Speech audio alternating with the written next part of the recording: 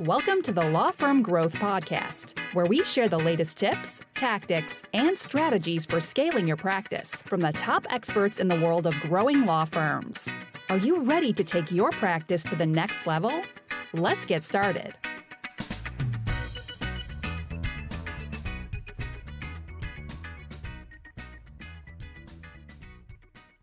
Hey, everybody. Welcome back to the Law Firm Growth Podcast. I'm your host, as always, Jan Roos, and I have another operations podcast, and this is specifically about different types of hiring. So I want to start this off by saying that I've made a lot of mistakes, and it's because we started KCL, formerly Expert Engines, back in the day, from literally me just kind of being a dude who was, I guess, freelancing would probably be the appropriate word at the time, but building that up to the team that we currently have with, I honestly don't know. I think it's 18 at some point, but I have my staff hiring other staff at this point. So it's not something I actually know, which is cool. But along the way, we've made basically every mistake possible. And I also want to say that these are things that I made from a cash constrained position, which is also something that I know a lot of the solos are probably familiar with. And believe it or not, some of the bigger firms too, and you guys know who you are, definitely have been there myself in terms of being cash constrained and running a larger operation, right? So one of the things that makes a lot of sense, or seems to make a lot of sense, and can make a lot of sense if you make sure that you're doing the right stuff to negate the downsides, is hiring staff part-time and freelance. And I want to go over some of the ways that we think about this today and some of the ways that we've made some mistakes. And hopefully this can be something that you guys can learn from and not get into the same mistakes that we've had. So anywho, let's go ahead and get started. So when it comes to part-time staff, it's something that I've made a lot of use of, especially when I was scaling the company. But at the point that we're at right now, I no longer hire part-time staff. So the reason why is because part-time staff is really, really hard, or at least getting part-time staff that intends to stay part-time is not a great situation generally. The reason why I don't like part-time staff is because, especially if they have another concern that's like work-related, then the chances that they're going to actually be using, it's not about their time, it's really about their energy to actually help you build your business is really, really much less likely if the person is full-time. There's a concept that I really like from one of my favorite podcasts, Tropical MBA with Dan Andrews. And he talks about this and he calls it shower time. And you guys have probably been in the same boat, again, whether you own your law firm or you're an employee of the law firm, that when you have a full-time job, if you have something that you're stressing about, sometimes you have ideas that will pop up about work when you're daydreaming or in the shower, right? I'm just using that as an example. Or, when you're waiting for, the cashier at the grocery store, whatever it happens to be. And that's because full-time work occupies a lot of space in your brain, right? So when it comes time to ruminate on these things, that really is where some of the best breakthroughs come from. You can't reasonably expect that from part-time staff. You can definitely not expect that from part-time staff if they have a side hustle. And again, I will say this with full acknowledgement of how hypocritical it is for me to talk about how I feel about people starting side hustles, which in some capacities, what I'm doing right now was start as a side hustle, but it takes one to know one. I definitely was not thinking about the full-time work that I was doing when I was trying to launch this company. So, and that's kind of the thing. So it's like, you have to be realistic. And again, I don't have anything wrong with people doing side hustles. Just, don't take a paycheck from me when you're doing it. And I don't think if you're an employer, you should be taking a check or giving checks to people if they're doing it, right? Because that's the thing. It's like, realistically, when you start thinking about human resources as a resource, then the amount of energy and training and systems, all these things you're building out to are to build an asset. And once you've gone through, 5-10 years of hiring, you start to get really frustrated when you're teaching people the same stuff because somebody didn't stick around for whatever reason. So that's pretty much that. There are circumstances where I think part-time work makes sense, but it's when the other part of that time isn't taken by another job or something else that's kind of for money, right? So situations I've loved to hire part-time for are full-time moms, people who are caretakers for family members, people who, for whatever reason, have, physical ailment that prevents them from working more than 20 or 25 hours a week. Those are fine. And the reason why I make that distinction is because that doesn't encroach on their shower time. You're still 100% of their employment, but, they're just not giving you 40 hours per week because it's not a realistic situation for that. So I think those are great. And if you're in the position where you'd like to hire somebody that's part-time because you can't afford somebody who's full-time, those are the kind of people that I would recommend going for. to this day, one of the best job boards that I have ever used. And I'm not sure what it's like right now because I haven't hired there in a bit, but there used to be a fantastic job board called hiremymom.com. No joke. It's still a business. I just haven't used it in a while, but it's great because you have situations where people have when, I mean, most of the moms in there are biologically women.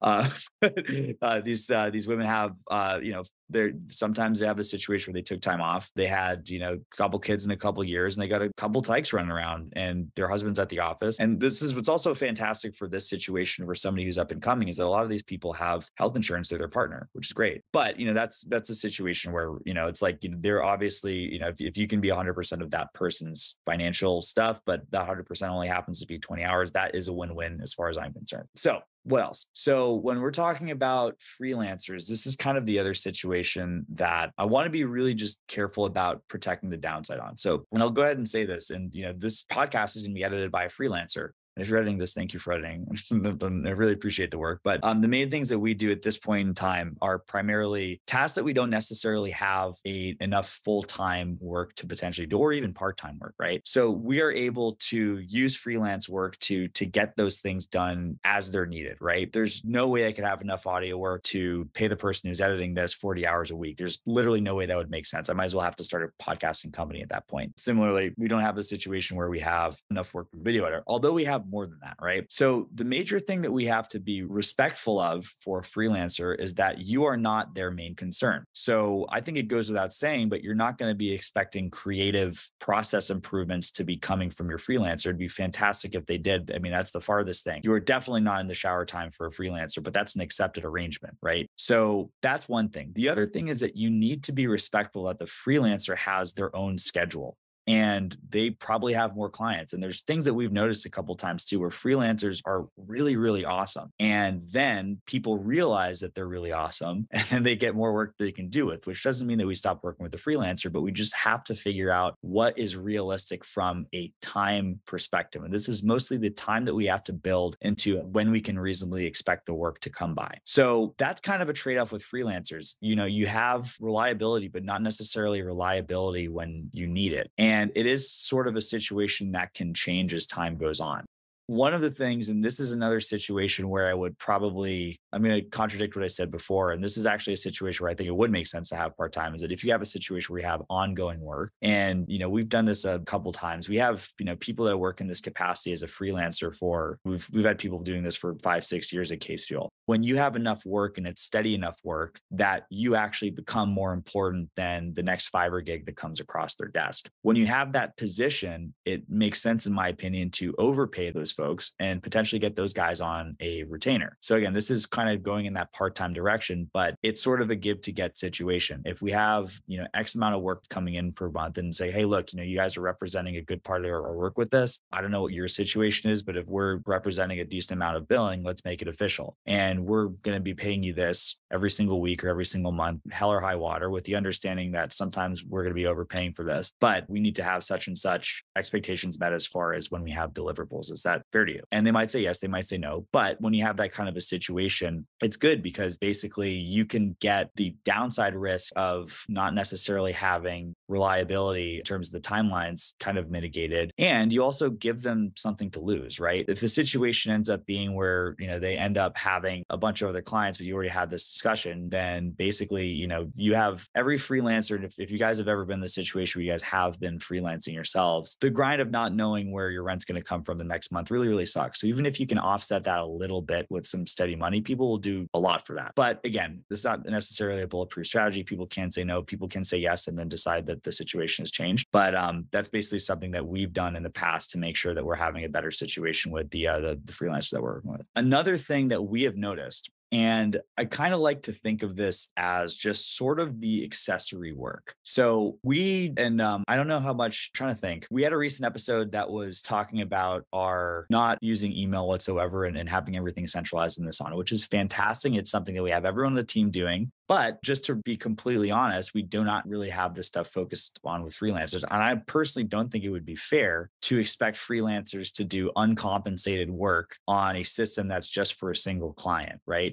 So if you think about it, if you're paying them per project, I mean, a lot of this stuff really boils down to basic common sense and empathy. Would you want to spend 5 hours for learning somebody else's, project management system so that you could get work from that person when you have other people that they can give you work without you having to fit into this kind of system, right? So our philosophy on this, and we actually have had people that we've, this is just one of those I handle the stoicism moments. We've had freelancers that got stuff that was out of scope and decided to say, hey, look, thanks, but no thanks. I think I'm going to be going in my own direction now. So I try to be extremely clear with what the scope of work is. And I try to be extremely clear to everyone on my team that if you really don't put that stuff out of scope, that's a bummer. No one wants to do that, right? And again, you run the risk of losing a freelancer, potentially a good one, if you want to violate that. So when you're working with freelancers, you need to have somebody that is managing them, that is taking care of all of that internal stuff for them, like sort of an ambassador, if you will, or a handler, right? So if you have somebody who's using a freelancer, that person is responsible for updating all that stuff. If that's you, then you're responsible for updating that stuff just to keep the rest of the team. And this is sort of, I guess you could consider it almost like an API for getting these external vendors to work with an internal system, provided you have a system that's big enough where you can't do it any other way. This is going to be more of a concern for people who are a little bit farther along the journey, but it's something super, super important that we've learned the hard way for not doing. But basically, if you can kind of take those considerations into mind, you can absolutely work with part-time people. You just got to make sure why they're part-time. And you can absolutely work with freelancers, but you just need to make sure that you're realistic on expectations and what's fair for them at the end of the day. But if you can do that, you don't necessarily have to hire full-time for everybody. And that's great because there's also downsides to hiring people full-time when there's not enough work, which I might have to go over in another episode. But anyways, chew on that stuff, guys. Let me know what you think. And for everybody else, I will see you guys next Tuesday at 8 a.m. Eastern on the Law Firm Growth Podcast. Thank you for listening to the Law Firm Growth Podcast. For show notes, free resources, and more, head on over to casefuel.com/podcast. Looking forward to catching up on the next episode.